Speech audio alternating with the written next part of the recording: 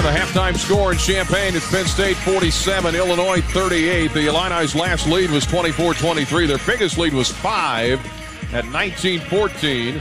Penn State, though, with a great run to end the half, and they lead it 47-38. Jalen Pickett, 16 points, 6 assists in 20 minutes, and he controlled things for Penn State in that first half. We'll have more stats for you coming up. Stephen Thayer joins us, founder of NextName. How you doing, sir? I'm doing good. How are you? And a golf partner of Doug Aldenberger, apparently. And more importantly, my son, right? He was the better player. Oh, you'll see the son. He bombs that drive about 3:30. Well, good to have you here, Stephen. And NextName. Tell us about NextName, why you started it, what it is. So, as you know, the Supreme Court last year basically told the NCAA that they're running a monopoly, $1 billion business, and they can't pass rules preventing kids from making money on their name, image, and likeness. So they changed the rules of the game, opened up this whole NIL space, and then the question was, how does a player sell his NIL, right?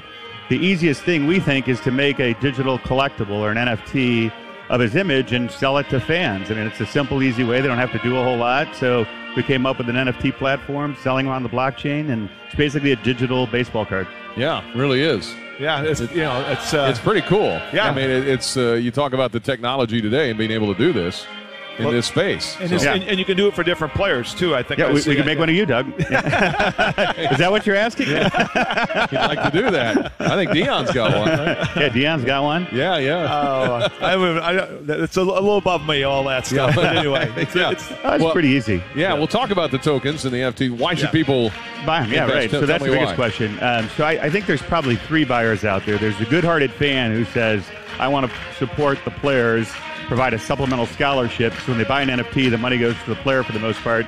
Or you can buy a team token where the money goes to all the players. To the good-hearted fan, then I call the die-hard fan, the guy that wants Illinois to win. And he realizes that we're in a new game. And if you don't pay the players or provide their NIL support for the players, they're going to go play somewhere else. We're going to have a transfer portal. And, some people like it, some people don't. But the die-hard fan is going to be like, we're going to buy some tokens to support these players. And then the last one is the speculator. He's thinking, maybe I could buy Michael Jordan's rookie card or, a player that's going to be worth something later when he goes in the NBA. So there's a speculative aspect to it as well. But we think one of those 3 reasons is a good reason to buy it. And I think Illinois, because of their fan base and the number of alumni they have an opportunity to really be the leaders in the industry. They could really blow this out and, support their players and show the whole world that, if you play at Illinois, we support the players, we get behind them, and if we sell some NFTs and make that big news, I think the recruits across the country will be looking to play at Illinois. Yeah. Stephen Thayer with us for another minute or so. So where can people learn more? How do they find you? Yeah, so nextname.io is the easiest place to buy your NFT. We've got banners up throughout the stadium. Pick a player. We've got different versions of NFTs you can buy. You can buy a basic token for $25.